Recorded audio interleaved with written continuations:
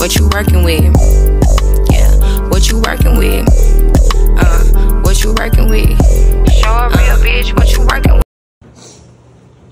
Okay, y'all, today we are making shrimp quesadillas with cilantro rice. And here is all of our ingredients that we are using today. Now let's get started. Okay, so the first step to cooking is wash your hands. The second step is to clean your sink. My sink is clean.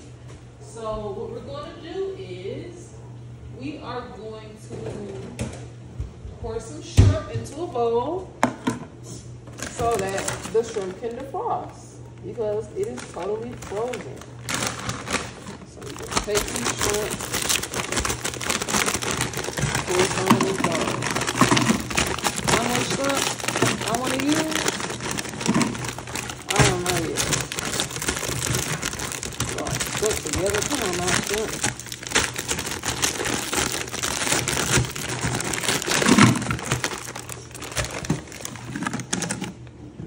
Pour some cold water over it. And you go sit it to the side, let it defrost.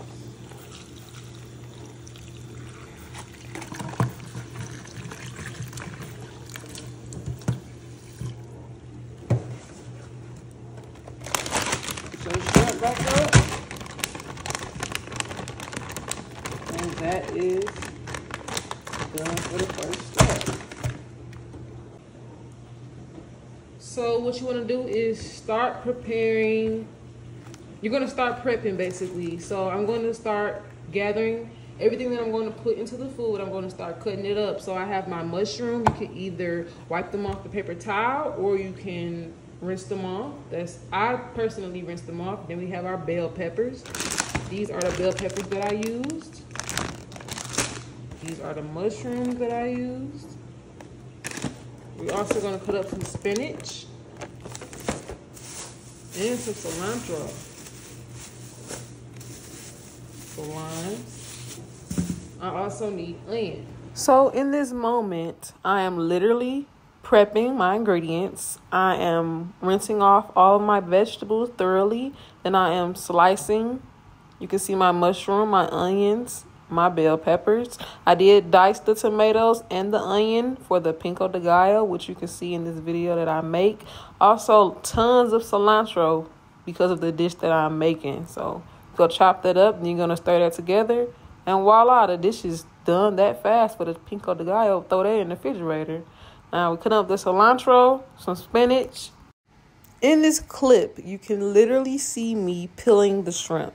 I didn't realize how much shrimp I thawed out until I was already peeling it. So that took a lot of time to do right there.